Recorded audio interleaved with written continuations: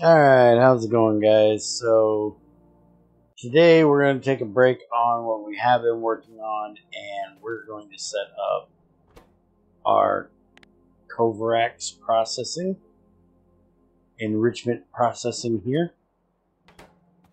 And we just got this research the other day, and we've got this where our 235 is being put into this chest here.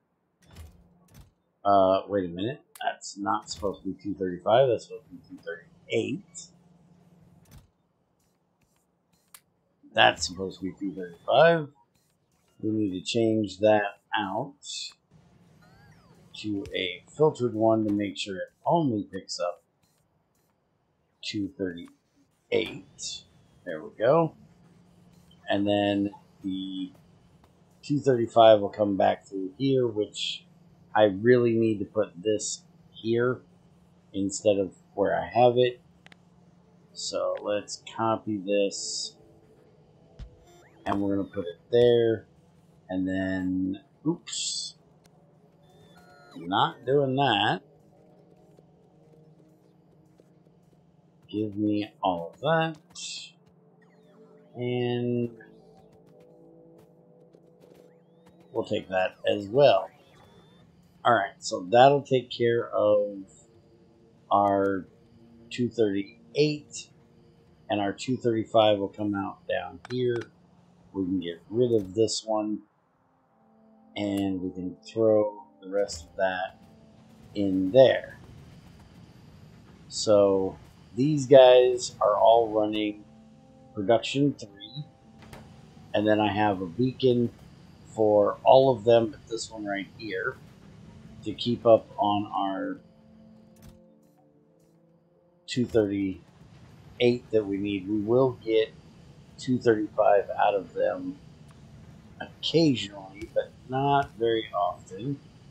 And I'm guessing with the amount of these that we have running, we're probably not going to be able to do more than 1 or 2 of these.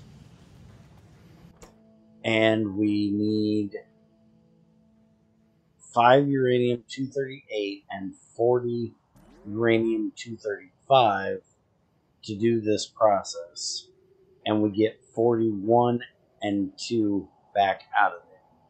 So we're making 1 uranium-235 basically out of 3 uranium-238. So what we're going to do here is I'm going to grab a stack of this, and we're going to split it into here and here.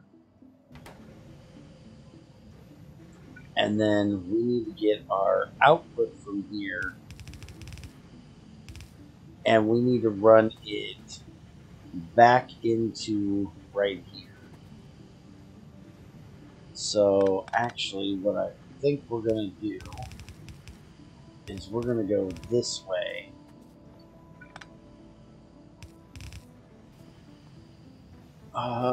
Actually, let me think for a second here.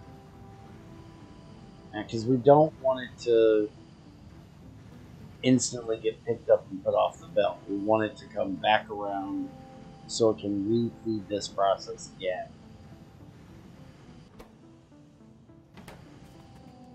I'm just trying to think of a way that I could have it come out and go back in first.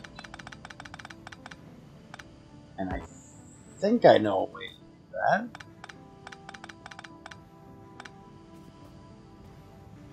I basically do it already over here.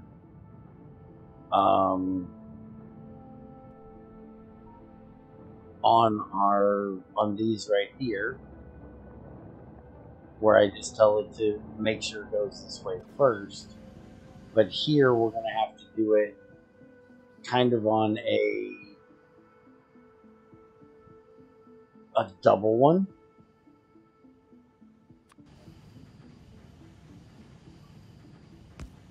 So if we do this, and then we have this come back around, we have that go in. This is going to be the priority. Yeah, that'll work. And then we can just run this one along the top here. Like I said, I don't think we're going to use these two, but we can do it like this. And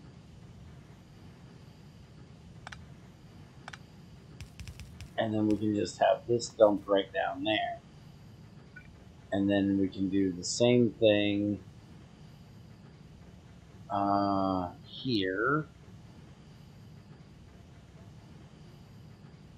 except we're going to have that in the way. I didn't think about this before I built this area. I don't quite have the room here. And see, that's going to put it immediately out onto that belt. And it's completely negating going there. I'd have to put it here. But I still don't think that's going to work. Give me these. We might have to move the bullet area up just a bit, because that's the only real issue here. Let me throw that back in there. And we'll throw these over here.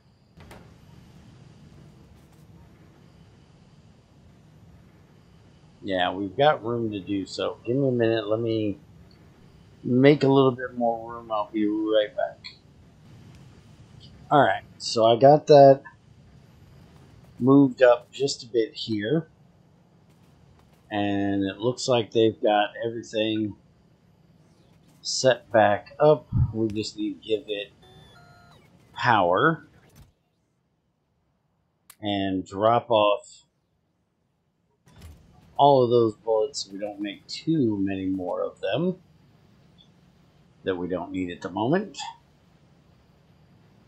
And what I basically did was just copied over this one, and then each one of them will output onto that belt. And these two are currently running because we have enough feeder uranium to feed the first process. And so that is running, so we can start turning our regular uranium into 235. And you can see it is working very well. Now, see, this one here is kind of what I was worried about.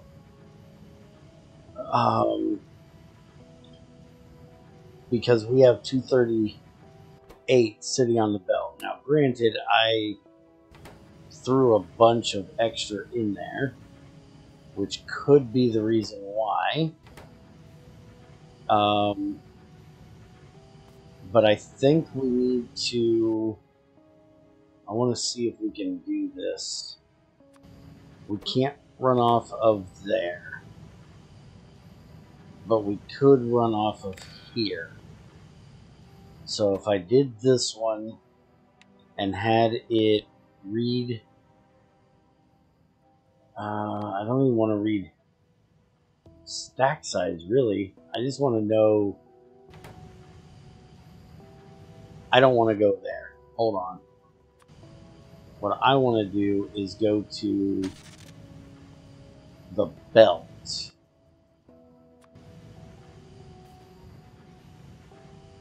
So if I go to that belt, and I have this read content,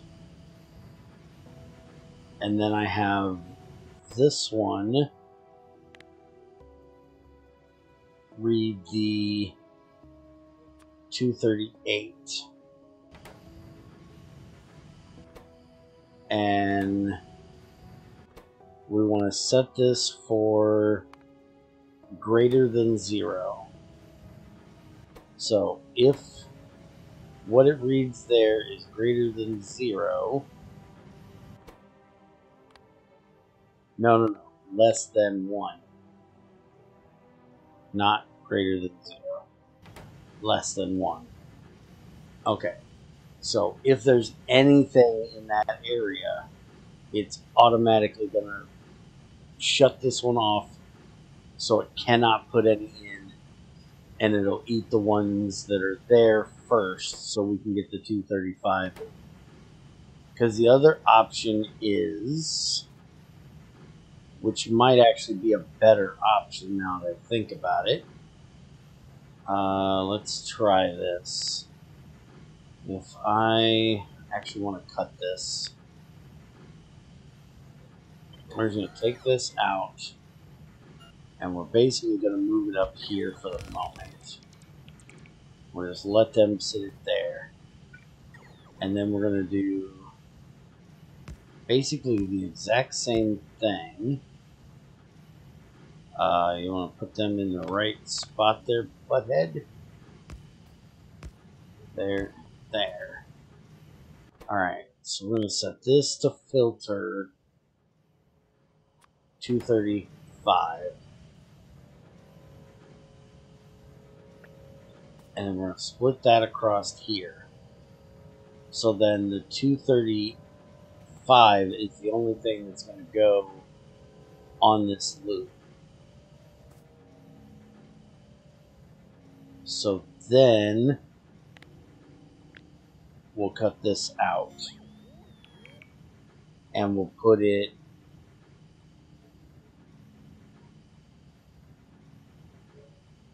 right back. How do I want to do this? Yeah, let's do it just like that. Except not like that.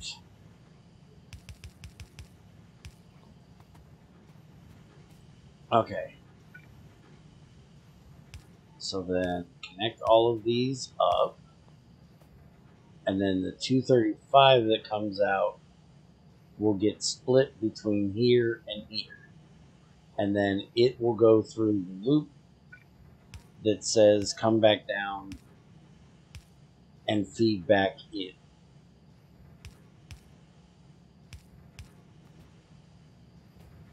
And oh crap, this one's kind of a mess here because there's no gap between them.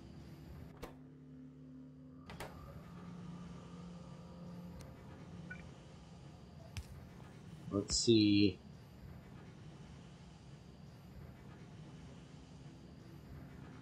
And then basically I would be doing that and sending the 238 right on out of here. The 235 would be coming back around. That actually works. The only issue with doing it this way or the other way is that I'm sending this direction. Because that's not going to feed back into our main line right here. And we really want to feed back into that main line. And we can actually do that. If we do it like this, that'll keep that bottom line full. So then we can have this come across here. And we want it to feed into right there. Other than the fact that I just put all these backwards. Alright, so that'll feed into there. The only issue is this one is I'm going to have to split these to give these room. So let's take that part out. And then we're going to just copy this. And we'll paste it there. And then we can always do another one there if we choose. Alright, so now this can go ahead and mix in with that one up there.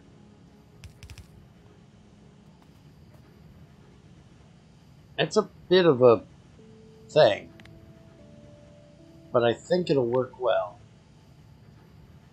It's kind of strange, but I think it'll work well.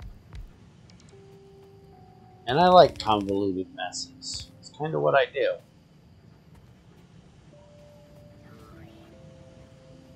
So basically, this is going to make it feed over here. We need that there, and that there. And then, so this is going to split between the 235, which is going to go that way, and the 238 is going to go that way. And the 238 is going to feed back down here onto this belt to get used.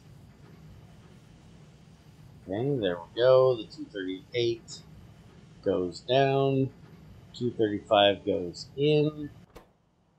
Yeah, it's looking good. It's a little strange, but it's looking good.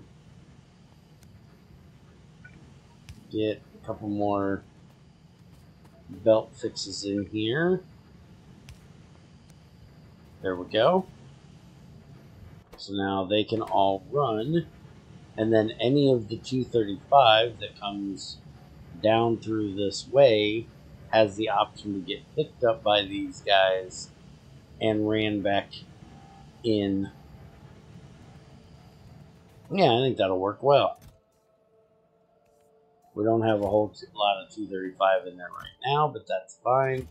We got plenty of 238 for what we need. So yeah, I think this will work good.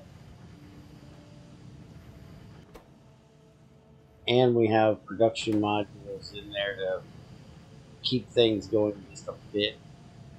Give us a little bonus every now and then. Although I think I may take out the production ones and put in speed ones just for these. Not real sure how well the productions will actually work. And speeds might be a little bit more important. And just so you guys know, we're doing this not because we need the 235 for fueling a reactor, because we have so much thorium we really don't need 235 for reactors. I'm doing it because I want to start making the nuclear fuel that needs 235. So once all of these get stocked up with 235, then we'll go ahead and set up a thing to start making nuclear fuel, because that nuclear fuel is 1.21 gigajoules versus our 100 megajoules from the regular rocket fuel, and it's only one rocket fuel and one 235 to make that. So that is what we're going with for the moment. And we are still working on our new ceramic setup over here that we were ended with in the last live stream. So we need to get that finished up. We're probably going to do another live stream this weekend so we can get this finished up. I did go ahead and set up the old system so we can continue to make red circuits, because we weren't making any because we didn't have any ceramic at the moment, because we were working on that. But I basically just set this system back up for the moment so it can run. The only problem is, well, Only problem is it can't completely run as well as it should because we don't make enough steam. But as you can see, it's working well enough to keep the belt full at the moment. And it's only keeping the belt full at the moment because our iron is doing terribly with only one belt, one blue belt over here. So, and it looks like it's you, but for some reason it just doesn't look like that belt's quite as full as it should be, but maybe it is. So I'm going to have to run another iron belt over here.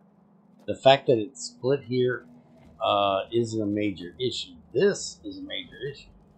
That's why that doesn't look full. We're only bringing red belt over. Alright, so I'm going to get that upgraded and then probably send another belt over from our new iron area.